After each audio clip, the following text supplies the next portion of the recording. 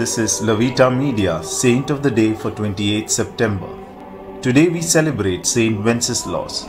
He stood for Christian values in the midst of political intrigues which characterized 10th century Bohemia. Wenceslaus was born in 907 near Prague, son of the Duke of Bohemia.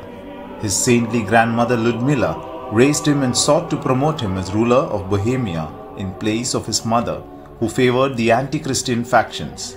Ludmilla was eventually murdered, but rival Christian forces enabled Wenceslaus to assume leadership of the government. His rule was marked by efforts towards unification within Bohemia, support of the church, and peacemaking negotiations with Germany.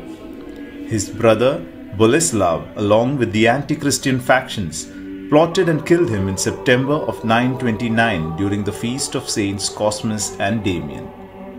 Good King Wenceslaus was able to incarnate his Christianity in a world filled with political unrest. The call to become involved in social change and in political activity is addressed to Christians when the values of the gospel are sorely needed today.